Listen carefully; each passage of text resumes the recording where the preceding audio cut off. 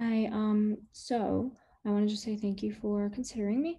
And I'm going to talk about the idea of countertransference today. So what that means is when a client tells something that is something usually upsetting, but it doesn't have to be, um, to a therapist about the client's life or about a situation or a person. It can be about basically anything. And then the therapist hears that information, and then the therapist internalizes it as it's about them, or it can be internalized in a way that they are taking it personal. So after that, the therapist then reacts based on that information back to the client, and it actually creates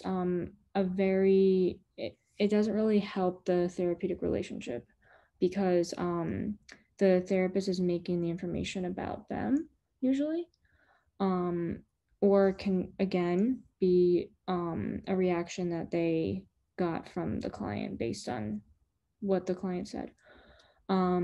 So that's one that's countertransference.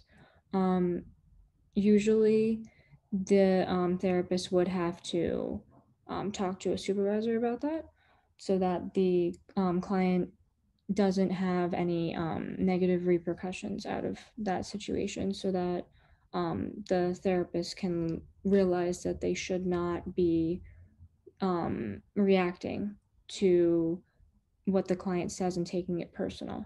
So I hope that makes sense. And then please let me know if you have any questions. Thank you.